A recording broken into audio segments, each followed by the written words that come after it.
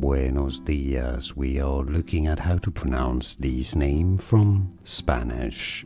The name of this Argentine short story writer. We'll be looking at how to say more names from Spanish and from literature. Stay tuned until the end of the video. In Spanish it's said as Borges.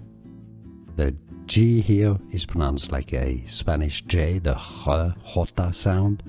Borges. Now if you cannot pronounce Spanish very well, you can replace the H, the H, with an H sound. Borges, Borges, you could say, or in Spanish again, Borges. Now you know.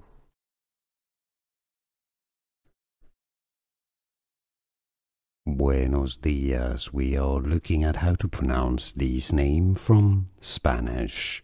The name of this Argentine short story writer. We'll be looking at how to say more names from Spanish and from literature. Stay tuned until the end of the video. In Spanish it's said as Borges. The G here is pronounced like a Spanish J, the J sound. Borges. Now if you cannot pronounce Spanish very well, you can replace the H, the H, with an H sound.